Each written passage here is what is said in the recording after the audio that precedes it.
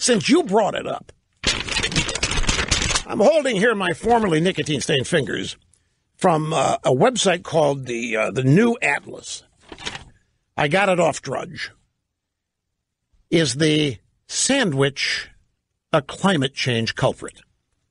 Scientists at the University of Manchester in England have found a surprising global warming culprit: sandwiches. In the first study of its kind, remember, somebody decided that they wanted to study the effect of sandwiches on climate change. That means that somebody got a grant from some idiot government to do it. So in the first study of its kind, the researchers carried out an in-depth audit of various sandwiches throughout their life cycles, the sandwich life cycle. And they found the triangular meals could be responsible for the equivalent annual carbon emissions of 8.6 million cars in Britain alone. Let me translate this for you.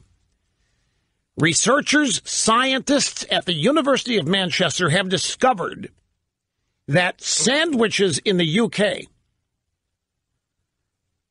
could be responsible for as much automobile pollution as 8.6 million cars.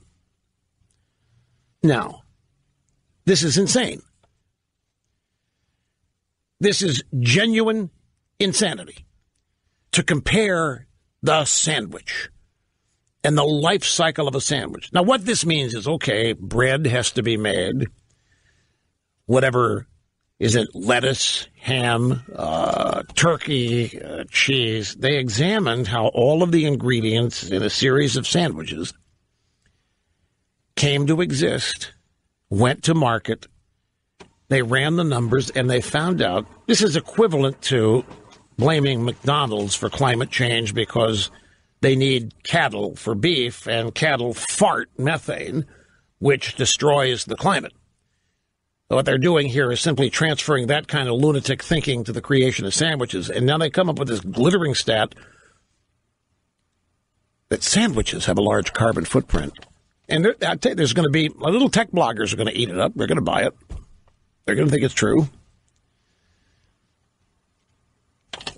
In 1762, the 4th Earl of Sandwich rocked the culinary world when he couldn't be bothered to leave the gambling table to eat.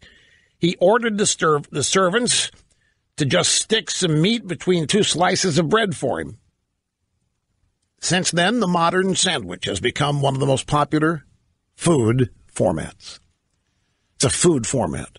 And this Earl of Sandwich guy is now being blamed.